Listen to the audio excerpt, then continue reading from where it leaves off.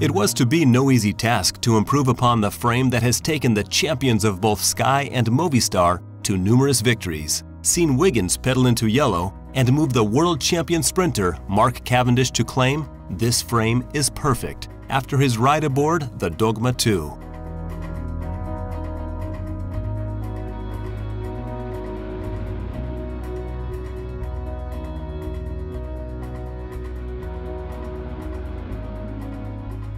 Pinarello's engineers asked their partners, Toray, for collaboration in improving an industry-leading 60 HM1K carbon fiber.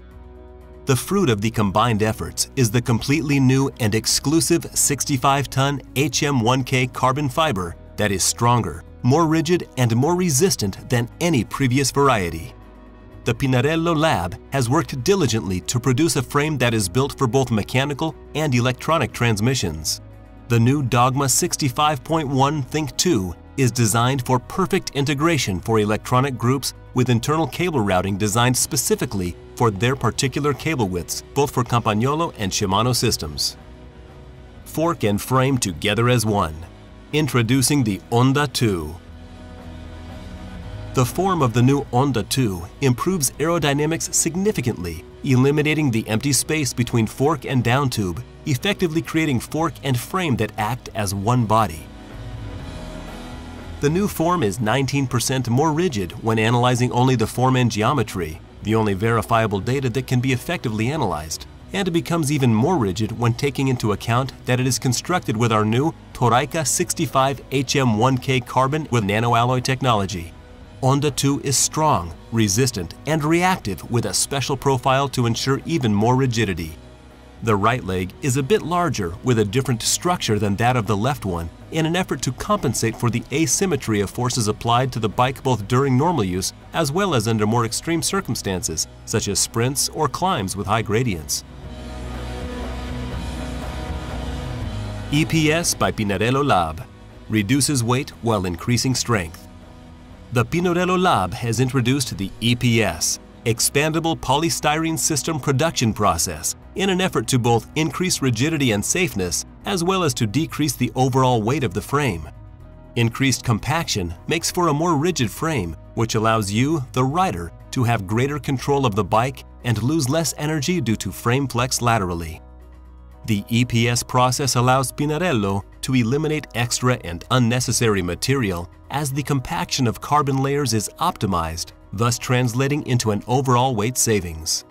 This process also eliminates small imperfections that come about under traditional frame production methods. By eliminating these structural imperfections through EPS processes, Pinarello has improved the safety of its frames above the industry standard. Think asymmetric. Frame asymmetric to ride symmetric. The behavior of a bicycle under pedaling forces is not linear but rather asymmetrical. This is due in most part to the pedal forces being applied evenly on both right and left sides, assuming an athlete has a normal and efficient pedal stroke, although the force generated by both right and left is transferred only to the right side of the frame as the chain is located only on the drive side. During part of the pedal stroke, forces applied to the bike are opposing, and during the other part they are transferred.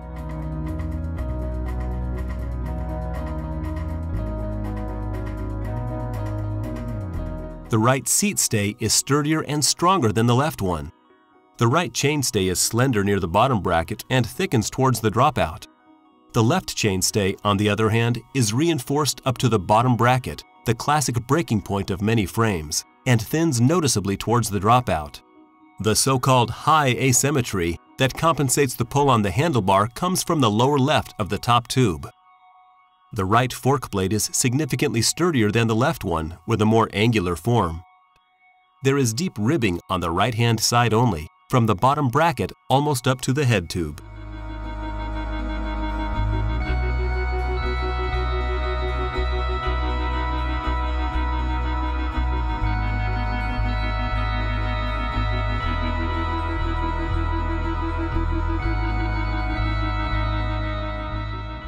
This is the new Dogma 65.1. Think Pinarello. Think asymmetric.